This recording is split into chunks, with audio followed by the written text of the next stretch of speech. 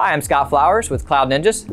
Today we're here to continue our series on the Dell PowerEdge R740xd server. In this video, we're going to specifically focus on how to update your BIOS. Let's get going.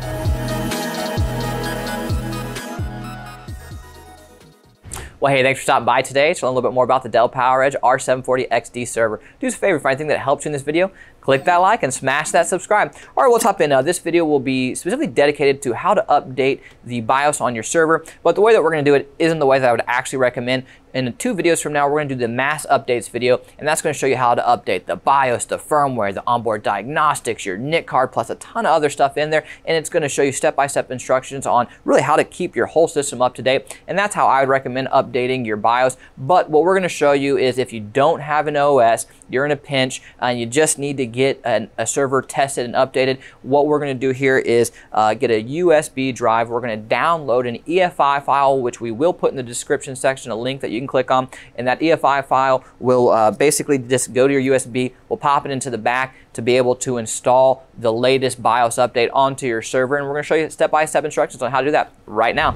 Hey guys, this is Ben with Cloud Ninjas, and today I'm going to be showing you guys how to update your BIOS. So this is going to be a pretty easy, simple set of instructions. We're going to start out by downloading an EFI file from Dell's website.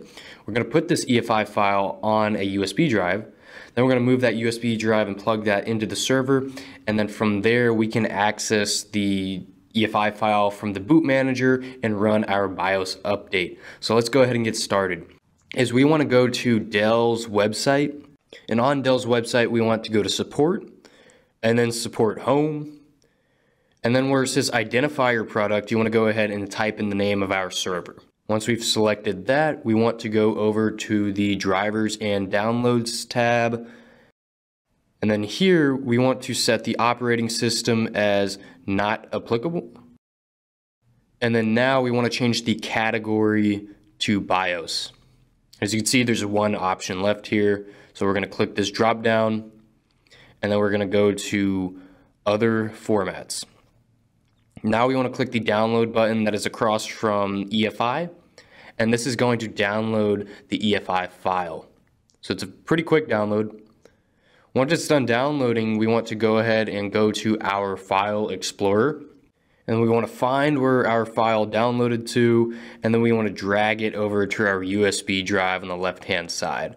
And once we do that, that's going to copy the file in there. So we are all good to go to move this USB drive to our server, and then we can begin the BIOS up. So now that we've downloaded the BIOS EFI file from Dell's website and we've moved it to a USB drive, you want to go ahead and plug that USB drive into your server, and then go ahead and power on your server. And during post, you want to press F11. And this is going to take us into the boot manager. So once in boot manager, scroll down to system utilities, and then you want to go down to BIOS Update File Explorer. In here, which displays our USB drive, so we want to do that. And then we want to select our EFI file.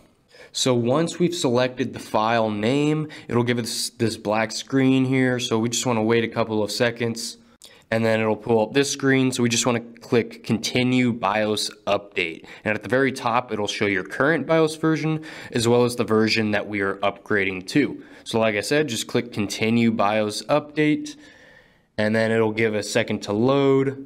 So this part may take a little bit of time, so we're going to go ahead and fast forward.